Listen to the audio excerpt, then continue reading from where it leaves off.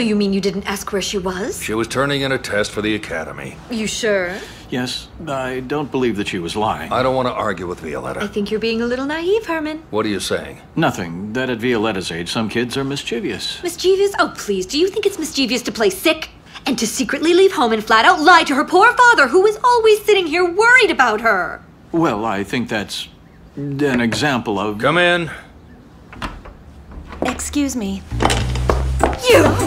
You're to blame, Missy. You're always taking her side in everything, and you make her lie to her father and let her sneak out of this house! The finger isn't necessary, Jade, nor is the shouting. Jade, leave me alone Herman, with Angie, please. She is a bad influence. It's completely her doing. I know how to handle this. Now, come on.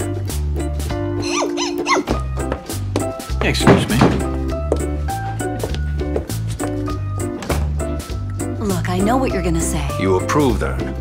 It depends on how you look at it. No, don't support my daughter in this because Violetta lied to my face. Herman, she learns from whatever she sees. You know that. Violetta lied to me, and I want to teach her you can't always get what you want with no regard for the consequences. Well, no one here's got what they want anyway, so... You talking about us? Us?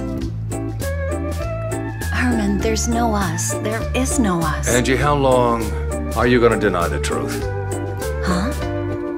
Herman, just a second ago you were reprimanding me because I had messed up in my job with Violetta. Yes, you're right. Let this be the last time this happens, Angie. You realize it's the last time you let me down, or everything we have is going to be lost. You understand? Oh, Go on. everything Go. will be Go lost. on. It's as clear as water. Actually, I need a drink of water. I gotta go. Oh, don't be like that, Angie.